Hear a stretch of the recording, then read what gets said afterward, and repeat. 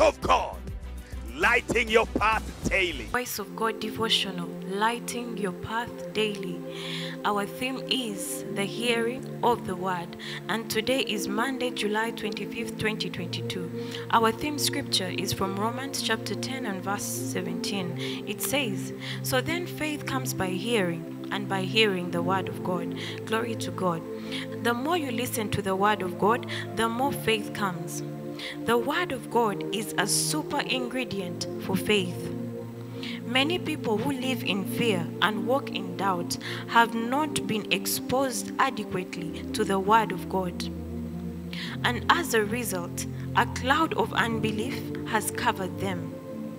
And yet, the word of God has the power to alter and change anything in the universe to work for your good. According to the Lord Jesus, even the smallest seed of faith can move mountains. Matthew chapter 17 and verse 20 says, "For assuredly I say to you, if you have faith as a mustard seed, you will say to this mountain, 'Move from here to there,' and it will move, and nothing will be impossible for you." And yet this faith comes only by hearing the word. As you expose yourself to the word, you are propelled to function as you ought. That is to say, in the realms of God and His kingdom. Amen. Pastor Denis tells us, so get to hear God's word.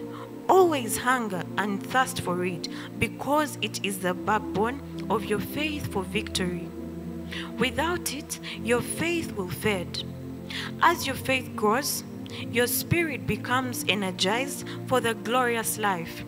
You walk on the streets and open blind eyes, becoming an effective partner in the expansion of God's kingdom here on earth. Hallelujah. Our meditation scriptures are from 1 John chapter 5 and verse 4. "For whatever is born of God overcomes the world, and this is the victory that has overcome the world, our faith." Glory to God.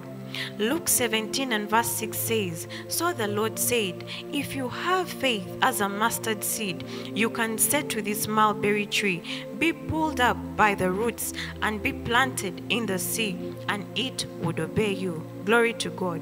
Our one-year Bible study plan is from 1 Chronicles chapter 26 to chapter 27 and Ephesians chapter 1 to chapter 2.